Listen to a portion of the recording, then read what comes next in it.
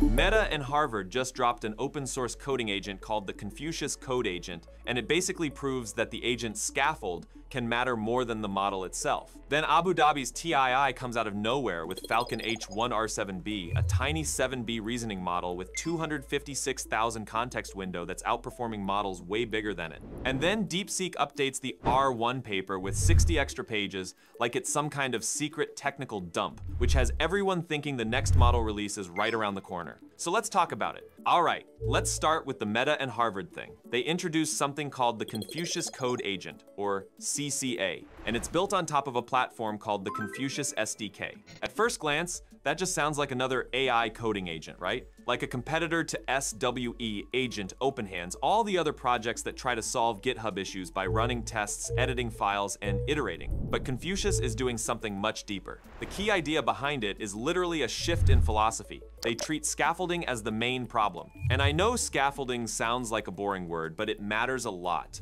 Most people still think an AI agent is basically a big model with a couple tools attached. Maybe it can execute commands, maybe it can edit files, maybe it can do search, and then you slap a wrapper around it and call it an agent. Confucius takes the exact opposite approach. They're basically saying, if you want an AI to survive in a real industrial codebase, across long debugging sessions, across dozens of files, across hundreds of actions, then the actual system around the model matters just as much as the model itself. And honestly, I agree with that. Because coding in real repos isn't one clean prompt. It's chaos. It's tests failing in weird ways, dependencies breaking, environment issues, hidden conventions in the codebase, and small changes causing completely unexpected side effects. So Confucius SDK is organized around 3 axes: agent experience, user experience, and developer experience. That sounds corporate, but it's actually pretty practical. Agent experience controls what the model sees and how context is structured. User experience is about making the agent understandable for humans with readable traces and diffs. Developer experience focuses on observability and debugging the agent itself, so you can tune it like a system. Now, what makes this thing truly interesting is that Confucius SDK introduces 3 major mechanisms that make the agent perform better across long tasks. The first mechanism is a unified orchestrator with something called hierarchical working memory. And this part is important because it solves one of the biggest weaknesses in agents today. They forget too easily. When an agent works on a real task, it's not just one message and one reply. It can be 60, 70, sometimes over 100 steps. The agent edits code, runs tests, reads logs, changes strategy, tries again, fails again, then finally lands on a fix. In that long trajectory, old decisions matter, old patches matter, test logs from 40 turns ago matter. But if you rely on a simple sliding context window, eventually that information gets cut off. And once it gets cut off, the agent starts acting like it has amnesia.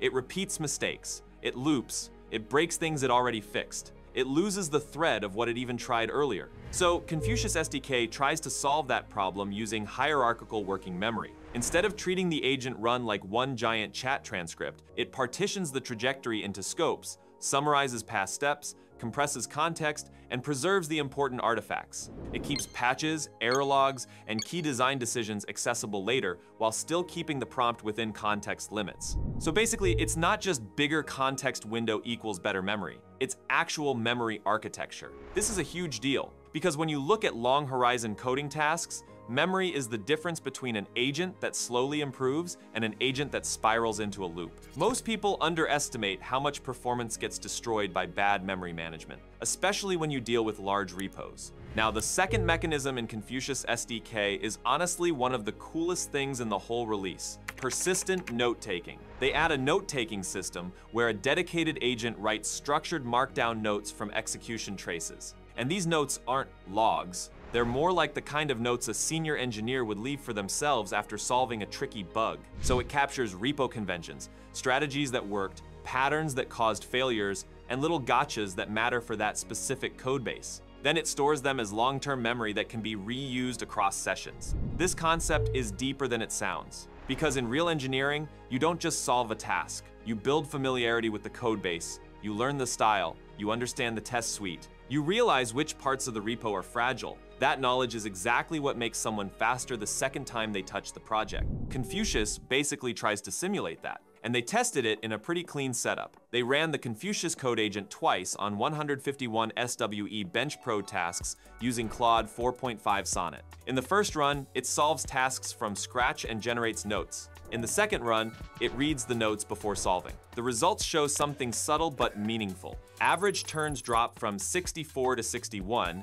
token usage drops from around 104,000 to 93,000, and resolve at 1 improves from 53.0 to 54.4. Now, that accuracy improvement is not huge, and I don't want to oversell it. But the point is that the note system clearly improves efficiency. It makes the agent waste fewer steps and fewer tokens, which is literally money in real production environments. It also proves the principle that long-term written memory can work, even in a benchmark setting. So that's mechanism number 2. The third mechanism is modular extensions for tools. Confucius SDK exposes tools as extensions like file editing, command execution, test runners, code search, and the key part here is that each extension can maintain its own state and prompt wiring. Now, why does that matter? Because most agents treat tools like random calls. They do a bash command, dump output, and hope the model reads it correctly. But real tool usage needs discipline. It needs structure, it needs recovery logic. Confucius shows this clearly through ablations,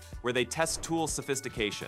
On a subset of SWE Bench Pro, they show that better tool handling dramatically boosts resolve at 1. For example, with Claude 4.5 Sonnet, a simple tool configuration reaches around 44.0 resolve at 1, while richer tool handling reaches 51.6. That's a massive jump. It shows that tool routing and sequencing becomes a major performance lever. So when people say agents are just models with tools, Confucius basically replies, no, the tool strategy and system design can move you as much as changing the model. And then, on top of all of this, Confucius adds something that feels like a preview of what agent development will look like in the future, a meta agent that designs agents. This meta agent takes a natural language specification of what kind of agent you want, proposes configurations, prompts and extension sets, runs the candidate agent on tasks, inspects metrics and traces, and edits the configuration iteratively in a build, test, improve loop. So instead of a human doing 500 manual iterations trying to tune prompts, tool wiring, memory format, and control flow, you get LLM-driven optimization of the agent design itself. That's the kind of thing that makes the system scale faster, because now the tuning process becomes systematic rather than artisan work. Now let's talk results. On SWE Bench Pro, Confucius Code Agent with Claude 4.5 Sonnet hits resolve at 152.7. Meanwhile, Claude 4.5 Opus with a weaker scaffold sits at 52.0. That's the headline that really matters. A mid-tier model with a strong scaffold can outperform a stronger model with a weaker scaffold. That's the first major theme of today. Scaffolding can outweigh model size. Now let's connect this to the second article, because it reinforces the exact same point, just from the model architecture and training side instead of the agent side. Technology Innovation Institute, TII in Abu Dhabi, released Falcon H1R-7B. This is a 7B parameter reasoning model that matches or exceeds many 14B to 47B reasoning models across math, code, and general benchmarks.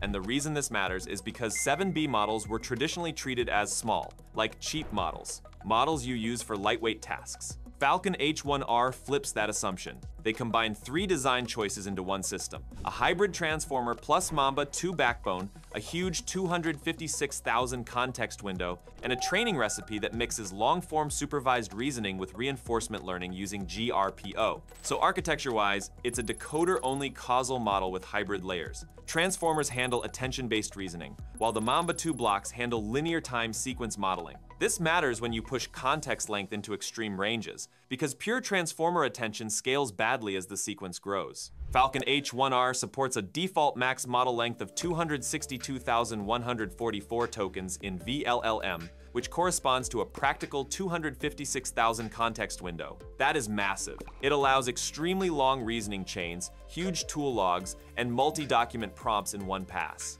And because Mamba2 scales linearly, it helps control memory and throughput at those lengths. Now, training is where it gets even more interesting. They use a 2-stage pipeline. First, cold start supervised fine-tuning on long-form reasoning traces across math, coding, science, plus additional non-reasoning domains like chat, tool calling, and safety. Difficulty-aware filtering upweights harder problems. Targets can reach up to 48,000 tokens, meaning the model learns to sustain long, coherent reasoning. Then they refine it with reinforcement learning using GRPO, where rewards are given when the reasoning output is verifiably correct. Math answers can be checked symbolically, code can be executed against unit tests. That's the cleanest kind of RL, because correctness is measurable. So you're not training vibes, you're training correctness. Benchmarks show this model performs shockingly well for 7B. In math, it scores 88.1% on AIME 24 and 83.1% on AIME 25, with an aggregate math score of 73.96%.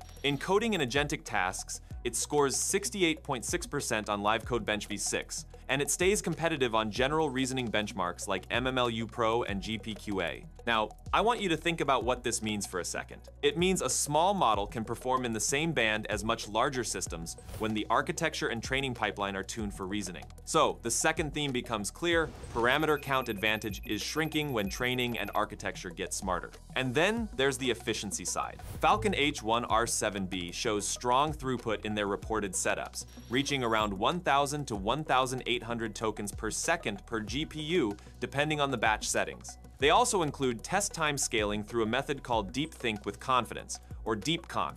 The idea is you run many chains of thought in parallel, then filter candidates using confidence signals. That helps accuracy without burning unlimited compute. So between Confucius and Falcon H1R, you're basically seeing the same thing. System engineering is becoming the main differentiator. Okay, let's move to the third update, DeepSeek, because this one feels like the quiet move before a bigger strike. DeepSeek updated their R1 paper on Arxiv. No announcement, no tweet, nothing. Just version 1 becomes version 2. But the update is huge. The paper jumps from 22 pages to 86 pages, and suddenly it contains the full training pipeline breakdown, expanded evaluation across more than 20 benchmarks, and massive appendices. It's like they decided to open the entire black box. The update includes Dev1, Dev2, Dev3 intermediate checkpoints for the training pipeline. Dev1 comes from cold start instruction tuning, which improves instruction following but hurts reasoning. Dev2 is designed to rescue reasoning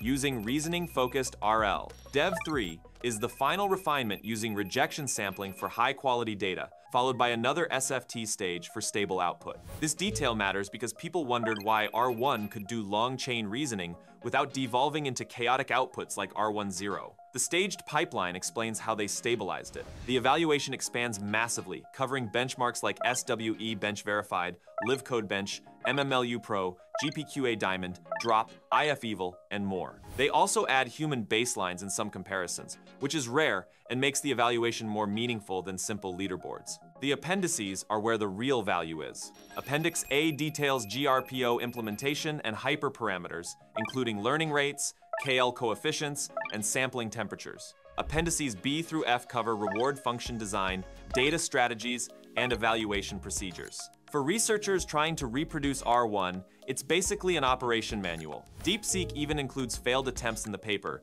admitting they tried MCTS and PRM, and found that they don't generalize well to open-ended reasoning tasks. That kind of transparency is rare in industry AI, which usually only publishes success stories. Now, the timing makes this update feel even more suspicious. January 20th marks the first anniversary of R1's release, and February 17th is Lunar New Year. DeepSeek has a tradition of big announcements around Spring Festival, and last year, V3 and R1 were released during that window. So when the community sees DeepSeek quietly dumping 60+ pages of technical details into the R1 paper, people instantly start asking, is this a prelude to V4? And honestly, that question makes sense, because companies usually don't reveal everything unless the revealed tech is already behind them. This could be a defensive open source strategy to prevent competitors from patenting similar methods, or it could be a signal that they've moved on to newer directions and want the old chapter to become public baseline knowledge. Alright, drop your take in the comments. I want to see what you think. And if you enjoyed this breakdown, make sure to like the video, subscribe for more AI updates like this, and I'll catch you in the next one.